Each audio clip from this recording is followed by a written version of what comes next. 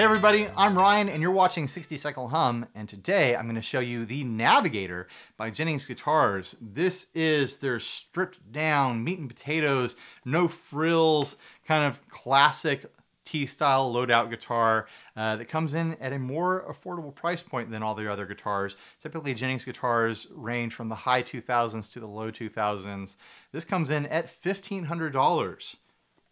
So that makes it kind of competitive against, you know, USA made but factory produced guitars from the bigger brands. Let's talk about all the details and then I'll get into my deeply emotional, personal, opinion-filled review after that. We'll start at the headstock and work our way all the way down to the butt end of the guitar. All right, so the headstock. The headstock is your standard Jennings guitar headstock shape. It has a beveled out cutaway here that you could pay a little extra and have painted a contrasting color if you want, and that would give you a little bit of a slimmer sort of visual flow here if that's what you prefer. I honestly really like this headstock. I'm a big fan of this more modern style take on a headstock. There's going to be a lot of people in the comment section down below complaining that it's not a Telecaster style headstock. I think Telecaster style headstocks, like the classic Telecaster headstock, is weird and stupid looking. And now that I've started a flame war in the comment section, we'll move on from there. I think if you played guitars for years and years and years, and then a Telecaster came out and you had never seen it before, you'd be like, what is up with that headstock? It's so weird and lumpy. It looks like a snake swallowed an egg. What the heck is going on with that thing?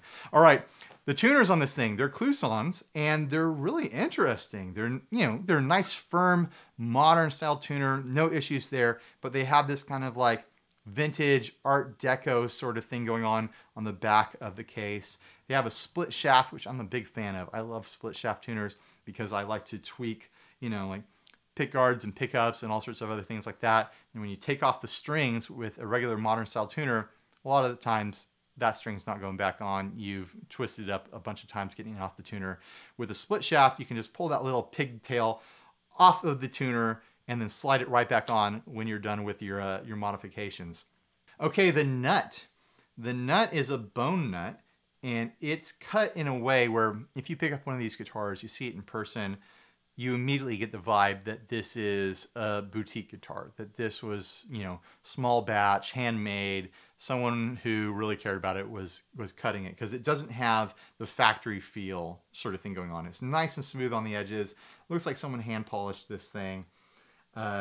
It's cut very well. The strings are the correct height off of the fretboard and the first fret.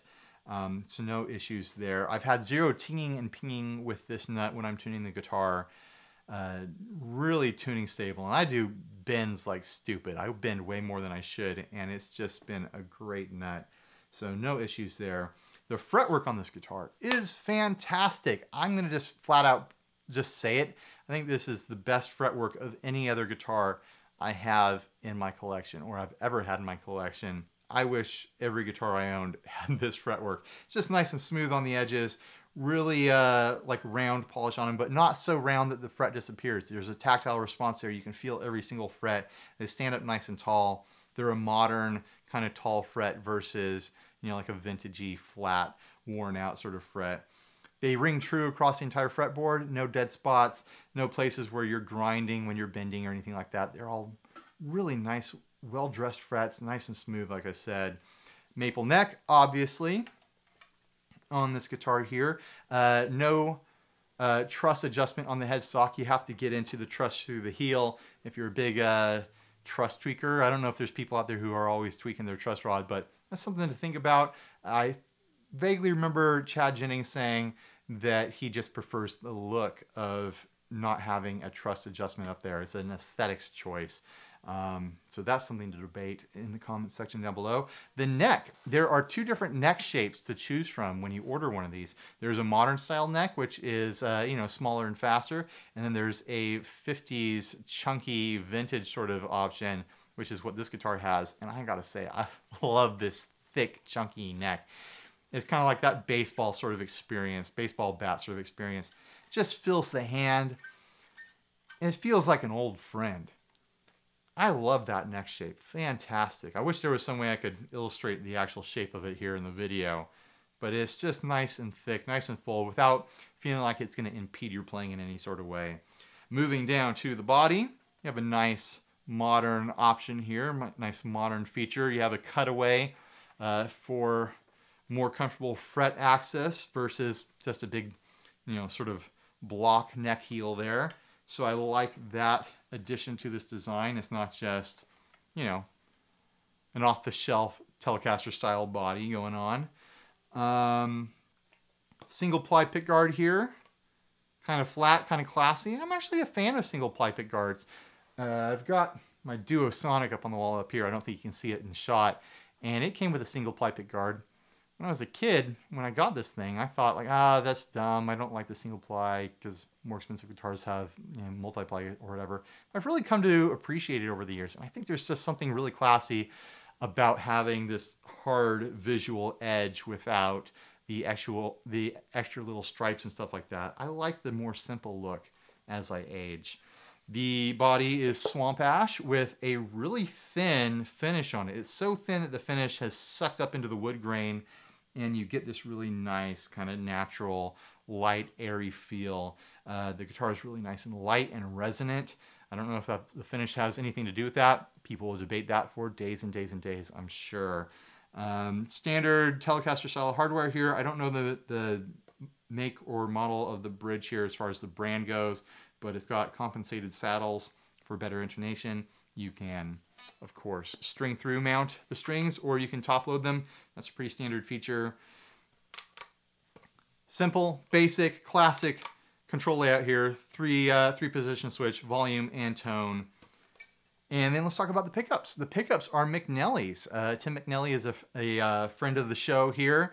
We like Tim, we like his stuff. I've got other guitars with his stuff in it. I was excited to find out that his pickups were in this guitar. Here's where I'm going to transition into my personal feelings and review of this guitar. It just nails the classic Telecaster sound. Like when I close my eyes and I think of what a Telecaster sounds like or is supposed to sound like, this guitar does it. And it feels the way that a Telecaster is supposed to feel. It's twangy, it's bright with like a bright mid kind of push to it. It just hits compressors exactly how you expect a Telecaster to. You throw a little reverb on there and it's just beautiful. It's clear, it's articulate. This is like the quintessential Telecaster experience with this guitar. And I'm going to get into a little bit of inside baseball. That's why I'm keeping this thing around. I had the option to either do a paid demo of this guitar, which is what I do. I do paid demos. Or take it as like a product placement sort of trade sort of deal thing here. Or just return it if I wasn't into it. And very quickly I realized that I need to have this guitar in my quiver for demo purposes, for playing purposes. I didn't have any other guitar that hit the Telecaster thing so dead on as this guitar does. And so it became a very easy decision for me to be like, let me keep this guitar. We'll do, like a product placement sort of trade for content sort of deal. I mean, this is very inside baseball, like I mentioned. So yeah, no money was exchanged. It's just the guitar. And you guys are going to be seeing a lot of it because I love this thing. I've already been playing it in demos a lot just because it's an easy choice to make. And if there's a good review that I can give of a guitar, that's it. Is that it is an easy choice for me to make to have this guitar in my quiver because it just plays true. It's like ringing a bell. You've heard that phrase. It's just so easy to play. Every note rings true across the fretboard. Zero tuning issues. It hits that classic sound. And that's something I wrestle with as a demo guy, is like having guitars, in the shot as I'm playing that are delivering a sound that people expect that guitar to sound like. This delivers the sound people expect from a Telecaster. And like I said, it just made it an easy decision for me. So that's my my heartfelt personal review of this thing. I don't typically go into this sort of rant with stuff, but I figured it was a valuable perspective to share about this guitar. And it's, my my stamp of approval on it, my official stamp of approval on this guitar. So take it however you want to. Question my intentions down in the comments below if you want.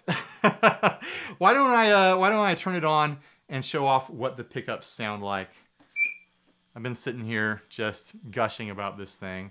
I've got no effects on right now. Here is a big open chord on the bridge pickup.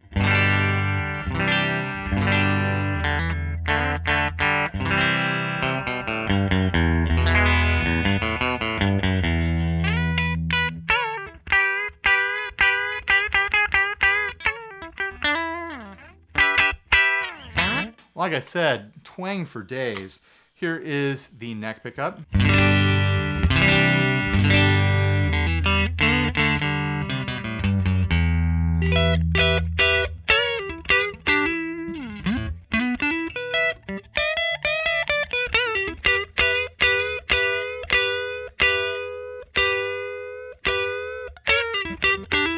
I like that sound. I like that bending into a note sound on this guitar.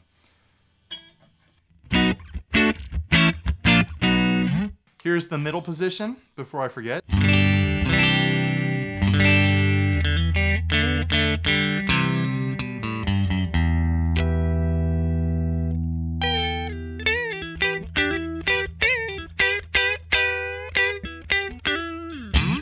Like I said, that's just the sound. That's the sound of a Telecaster. It nails it. I feel like I don't ever need another Telecaster again, honestly. Like, this just hits that sound. So great. All right, well, thanks for watching. Please like, subscribe, dislike, leave me a rude and nasty comment. Stay tuned as I play out with some kind of noodly nonsense here. I might have even started this video with some kind of noodling. I don't know. We'll see. Thanks for watching, guys. Later.